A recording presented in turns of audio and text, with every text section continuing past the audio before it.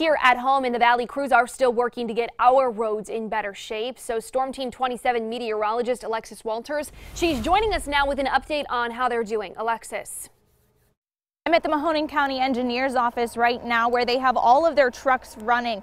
They've been getting calls in all throughout the afternoon of roads that are still needing to be cleared. They are looking to clear all of them before tonight in hopes that we can get those roads clear before things start freezing over and this rain starts becoming more of a problem. Yeah, it poses a tremendous problem. Just the rain alone is going to create a lot of slush and a lot of adverse driving conditions.